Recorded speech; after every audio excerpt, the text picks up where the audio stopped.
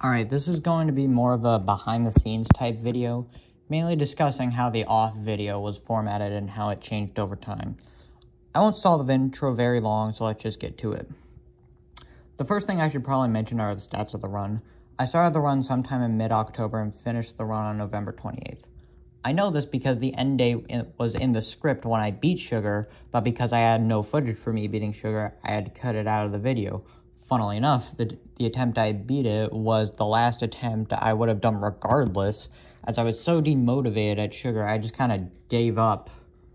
Also, while on the topic of Sugar, you may have heard it at the end of the video, I mentioned I used items during Sugar. I actually used Malacha's mead to cure palsy because, well, it's palsy.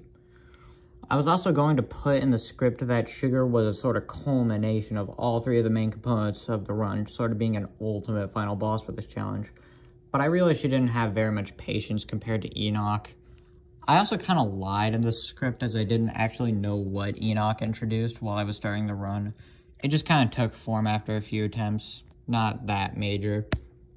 Oh, I almost forgot. When I beat this challenge, my entire party was only level 36. And you might still be able to go for a much lower level if you have some godly RNG.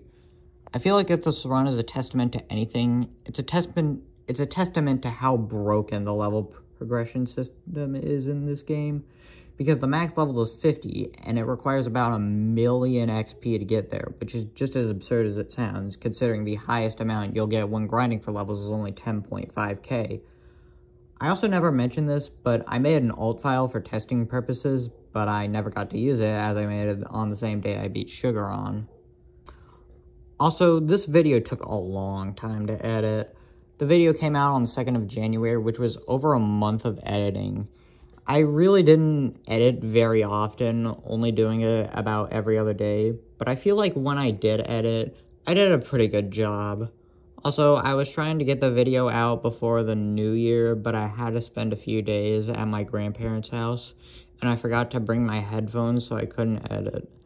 It's a shame, too, because I only had the music and thumbnail left, meaning I could have easily done it in the time frame. Sorry the vid took so long, but I really wasn't keeping anyone waiting, because I didn't have the channel even created yet, and I didn't announce it to anyone on social media. Also, if you're wondering what I got from Zachary when I got all 5 grand items, I got nothing.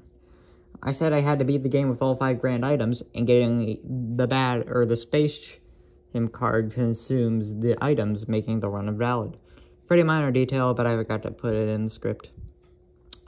One last thing is that I was originally going to share this screenshot of my channel as kind of foreshadowing for my next video.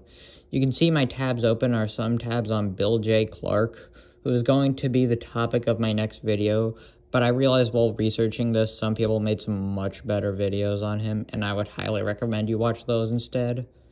As for what my next vid on the J-Bone channel will be, I will likely be posting a tutorial on how to P-rank P2 in Ultra Kill, as I found a pretty consistent strategy that should work for most people. See you hopefully when the video releases, and bye.